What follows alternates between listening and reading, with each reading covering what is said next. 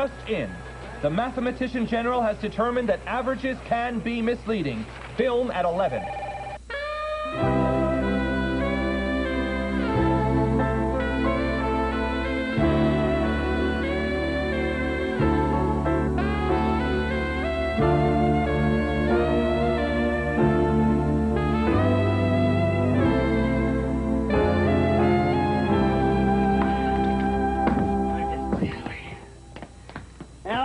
Thank you and Pixie for helping me and Throckmorton move these books. Oh, no problem, Al. Pixie and I have always wanted to see the inside of your Raccoon Lodge. Well, how do you like it? No wonder you kept us away for so long. What a mess. When was the last time you cleaned in here? What day is it today? Saturday? Uh-huh. Then it was, 1957. Oh, Al. Oh, don't Alf me. No, how did you get to be called the Raccoons? I always thought raccoons were fairly neat. They like to wash their food before they eat it. Well, if you must know, we call ourselves the Raccoons because we are just like them. We are cunning, wily, and smart. And you like to knock over garbage cans. Hardy har har. You're a regular riot, Allie. Besides, why are you making such a big deal about this mess? We're leaving this place to go to our new clubhouse. That's where we're taking these yearbooks. There must be a lot of memories for you in here, Al. Yeah. Oh, look, here's a picture of you at the last convention. You know, you're right, Al. You are like a raccoon. In this picture, it looks like you were caught in somebody's headlights. Give me that! Oh, look, here's a picture of Throckmorton leading us on our annual tour of the sewer. What a night that was. Don't remind me. I made you sleep out in the hall for a week. Where is Ed, anyway? Good question. Hey! Throckmorton! Where are you? Hey, Alfie, how you doing? Hey, Throckmorton, what are you trying to pull? You've only got 5 books with you. What do you mean, Alfie? That's all that was out there. Besides, you know me, Alf. I'm a light reader. Well, that's not fair.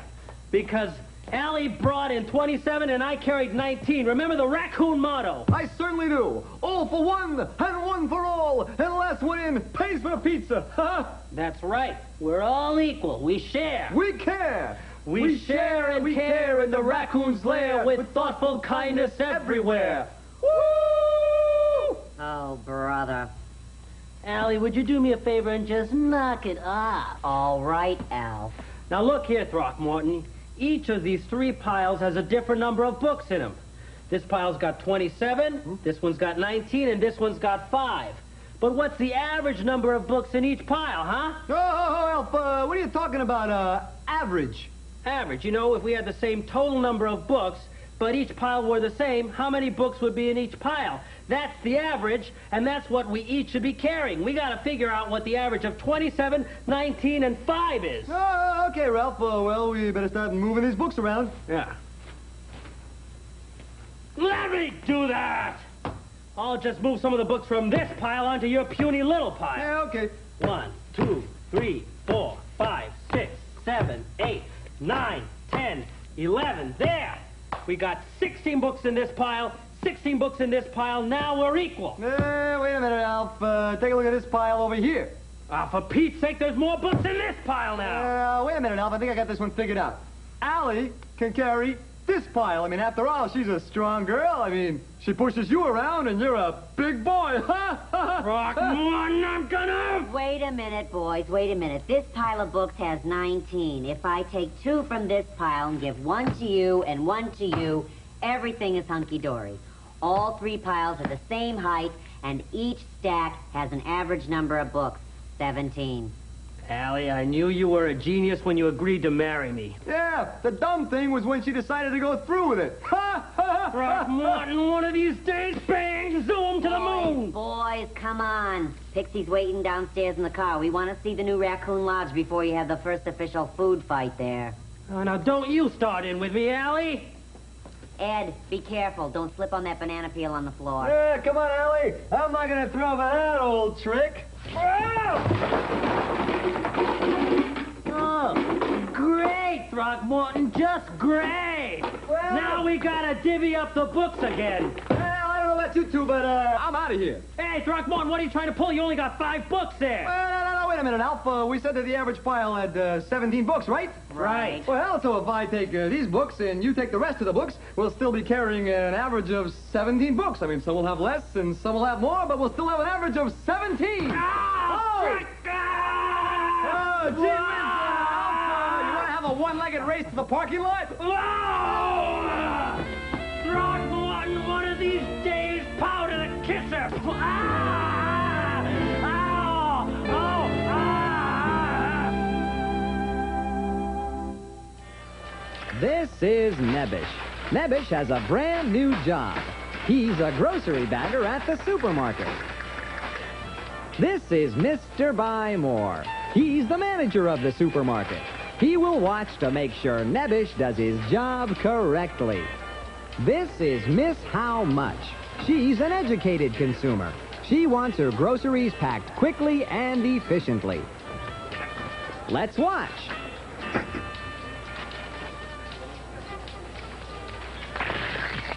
Uh-oh, crunch. I think Nebbish messed up.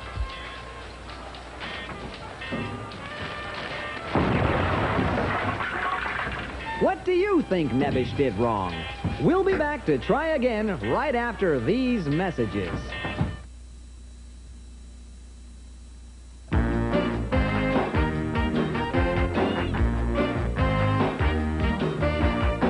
Sooner or later, you're gonna see some math. You can count on it. Sooner or later, those numbers cross your path. You can count on it. You may be hoping it'll go away, but let me tell you, math is here to stay. You can count on it. Woo! Yeah, you can count on it. Everywhere you look, they're measuring the action. You can count on it. Woo! Yeah. Everywhere you look, they're even using fractions. You can count on it. They keep the time and they're keeping the score. They draw the line and they're running the score. You can count on it. Woo! Yeah, you can count on it. Look at the dial. Look at how far. Look at how much. Look where we are. Look at the game. Look at the graph. Check out the numbers. You got the laugh. Cause it ain't history. There's nothing tough about it. You can count on it. That's right. You're gonna see that you couldn't live without it. You can count on it. Woo! Don't take a genius or a great magician to make a pretty good mathematician. You can count on it. Woo! Yeah, you can count on it. Woo! Oh, you can count on it. Woo! Baby, you can count on it. Down, down, down, down, down, down, yeah. Well, here's our friend Nebbish again. Remember the last time he tried to pack the grocery bag? He put the delicate eggs in first, and then the heavy can on top of them, and crunch. They broke. Mr. Buymore has shown him the error of his ways. Let's watch.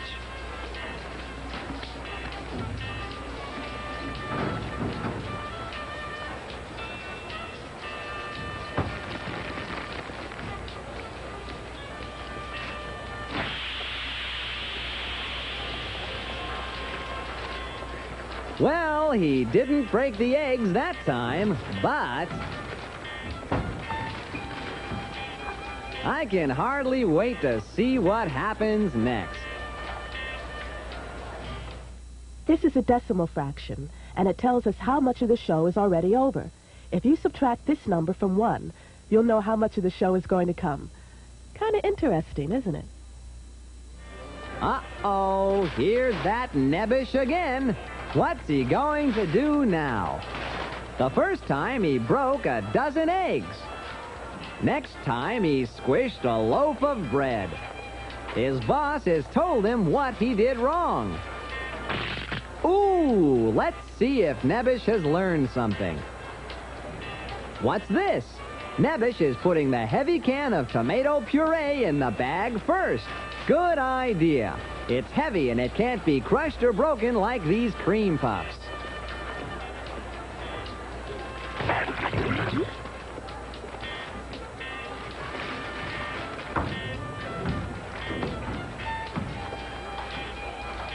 Is this guy ever going to learn? Margaret Huxley has a headache. A bad headache. At last. Oh, I'm sorry. At last, a new study that can help headache sufferers. In a survey of quacks to find out what they recommend to get rid of that nagging headache, 18% said, take a nap with a ficus tree. 9% said, wait for running water until it gets tired and has to walk. And 27% of the quacks' questions said, wallpaper a stuffed bird. But what do more quacks recommend a person with a headache do for relief? 45% of the quacks surveyed recommended putting a rainbow trout on top of the head where it aches. This rainbow trout is really great. My headache's gone, and I can cook it for dinner later. Nice trout, Margaret. Thanks. And I'm making a fashion statement, too. 45% of the quacks surveyed recommended putting a rainbow trout on top of the head where it aches.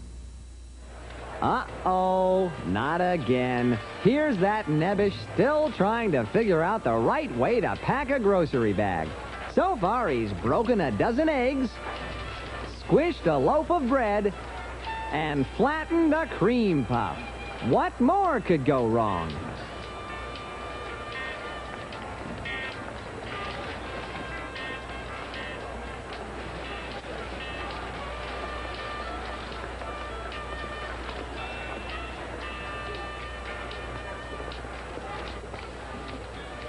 Oh, boy. The Nebbish learned from his mistakes and did a terrific job. In fact, Miss Howmuch was so delighted, she asked the store manager to marry them, which he did. The wealthy Miss Howmuch set up the Nebbish in the movie business as a producer. His first film, Baggett, First Blood, opens next week at theaters and drive-ins all over. And now it's time for one of America's newest game shows, But Who's Adding? And here is the host who loves numbers the most, Larry Cedar. How you doing, everybody? Good to see you out there in Additionland. Welcome to But Who's Adding? And you here in the audience, welcome also. We have a very exciting game for you today. Let's bring up today's contestants and give them a big hand. Come on up. All right. We're ready to add today. Now, playing for Blue Side today is? Anthony. Anthony, how you feeling today? Good. All right, you look ready to add, are you? Mhm. Okay, and playing red today is? Jada. Jada, how are you? Fine. Good, you a little nervous? Mm-hmm. Oh, yeah, I know, I'm nervous too. It's a very exciting game. Let's turn around and check out the rules. Now, the object of the game is to cover 3 squares in a row with your color, either horizontally, vertically, or diagonally. Now, the numbers on the big board represent the sum you get when you add 2 numbers from the adding board together. For example, if there's a ring on the 4 and a ring on the 5, what number can you cover? 9. 9. It looks just like that, right. Now, the player who goes first moves both rings and then announces his or her sum. After that, the next player moves his or her color ring anywhere on the adding board and calls out their sum. Now, you got 10 seconds to move your ring and call out the sum for the board. If you don't do it in 10 seconds, you'll hear this. Means you ran out of time. Also, if you call out an incorrect sum, or if you call out a sum that's already been covered on the board, that's a mistake, and you'll hear this. So if you run out of time, or you make a mistake, you lose your turn, and your opponent gets to move both rings. First player to win 2 rounds wins the game. Red goes first. Are you guys ready? Yeah! All right. And red, go. 12, red.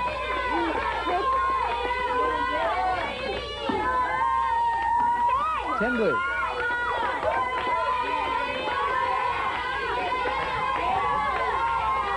5 seconds. 8 red.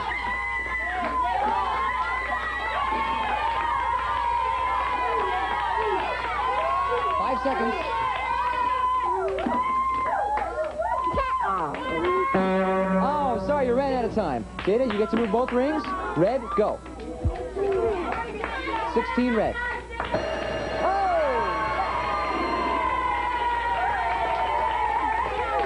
Sorry, you ran out of time there. Jada, you win round 1. We'll take the 2 rings here. Anthony, you get to go first because you lost. And blue, go. 9 blue. 10 red.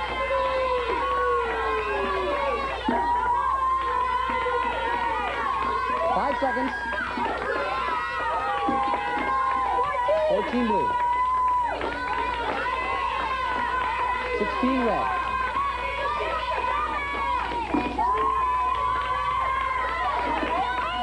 8 blue.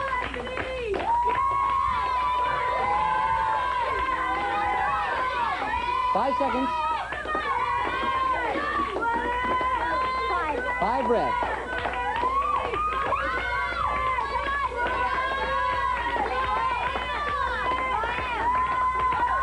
5 seconds. 7 blue. 3 red.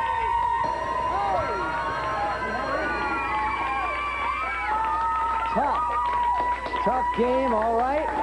Let's have you turn around. Here we have a winner.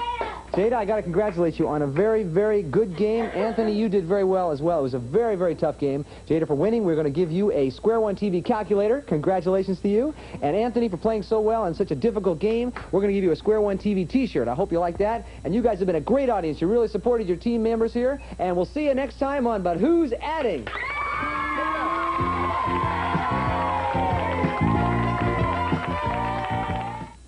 Square One TV, where problem solving is our most important product. The story you are about to see is a fib, but it's short. The names are made up, but the problems are real. 4:43 p.m. and motorists all over the greater Los Angeles basin were staking out parking places on the freeway system in anticipation of the rush hour. I was working the day watch out of Mathnet. My partner is George Franklin. The boss is Thad Green. My name is Monday. I'm a mathematician.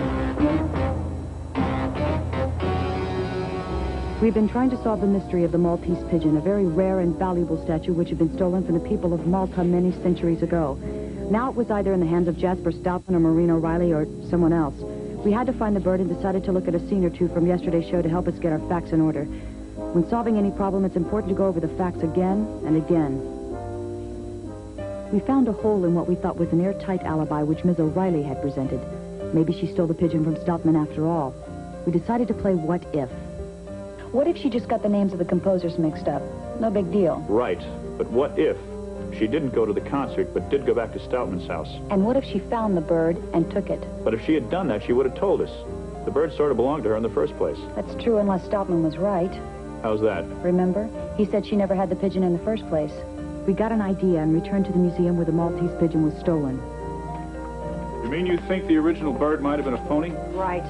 Maybe we overlooked something the other day. Let's check around. Ms. O'Reilly owned a catering company that, among other things, made sculptures out of ice for lavish parties. But still, it wouldn't melt in 3 hours. Even if it did, it'd leave a pool of water, and there wasn't any. We were here. It's just an ordinary pedestal. No false bottom. No absorbent material on top. And the bird was sitting here. Right. And the spotlight shone on it from there. What's wrong? My hand was burning. Well... George, that's no ordinary spotlight. Put your hand under it. It's a heat lamp. That lamp could have melted the bird in no time at all.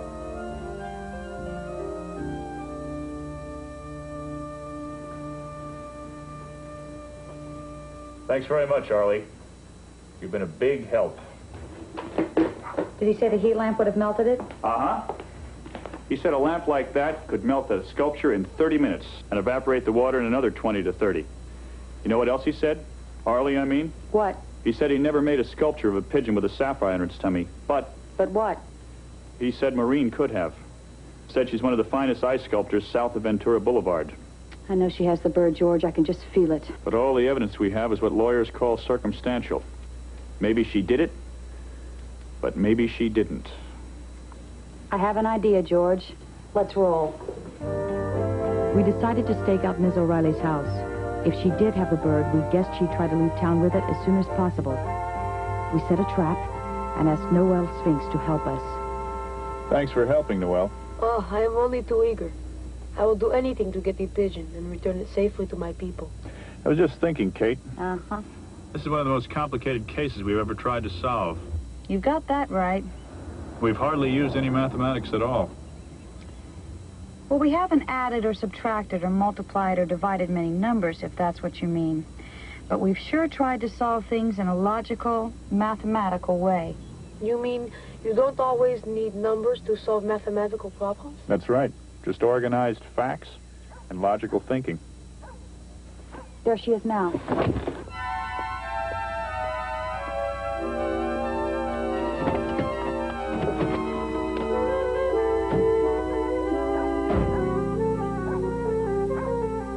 Miss O'Reilly, may we talk with you for a moment? Oh, Miss Monday, hello. Hello, Maureen. Hello, George. Actually, I'm in a bit of a hurry. We came to apologize to you. Oh.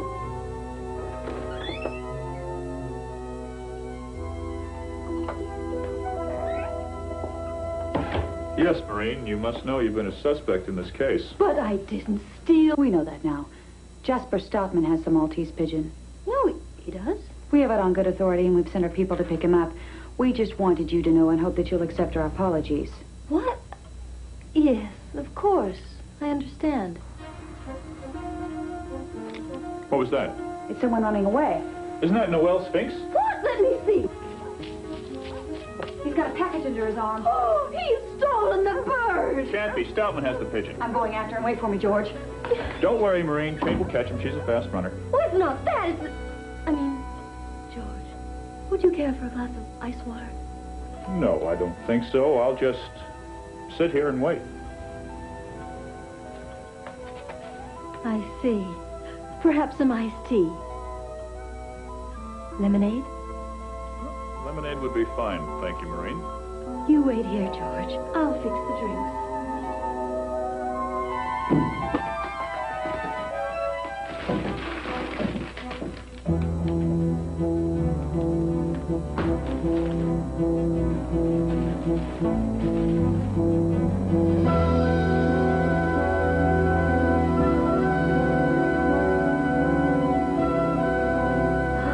Your bird is lovely, Miss O'Reilly. George, you startled me. So that's it. The Maltese Pigeon. Yes, it is. And it's mine. I think not.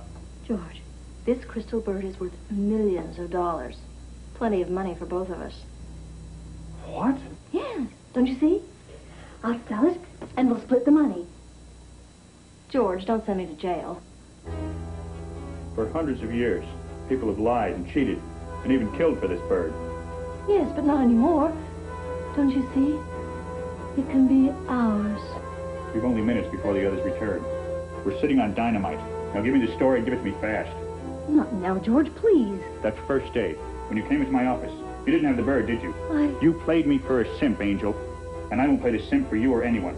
Don't say that, George. You know I didn't. This isn't the time for that schoolgirl act. We're both standing under the gallows. I didn't mean to. First, perhaps. George, I can't look at you and tell you this. Then I'll tell you. You didn't have the bird, but you wanted Stoutman to think you had it. That way he'd come out of hiding and you could trace him. Isn't that true, Angel? Something like that. So you made up that cockamamie ice pigeon story, didn't you? Yes, sweetheart, but I was only thinking of us.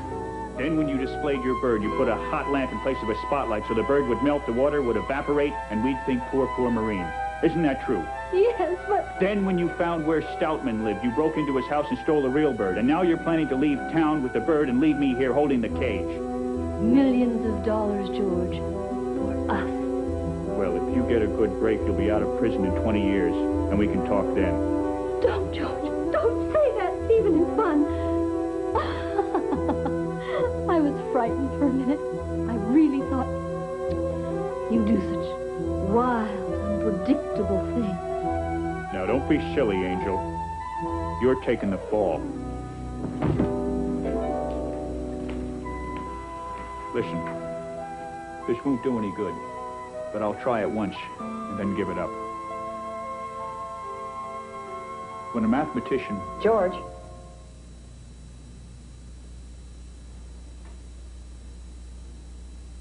You tricked me, George.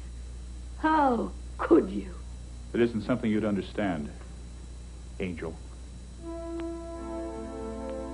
Take her away, boys.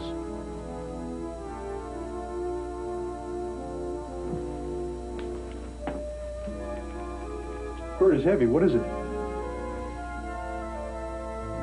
It's the stuff that dinners are made of.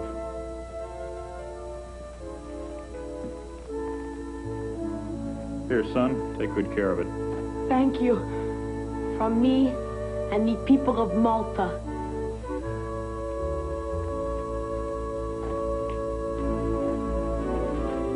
Nice job, partner. You too, Kate. You're good. You're very good.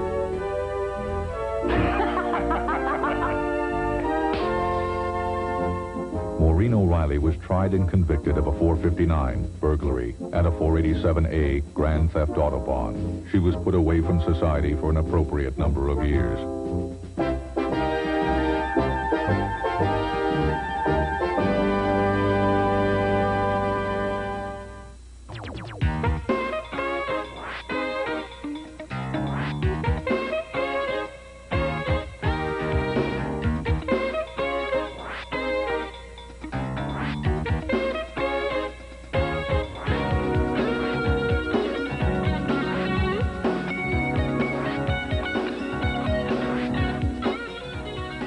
You Cookie Monsters, don't go away. Sesame Street is next.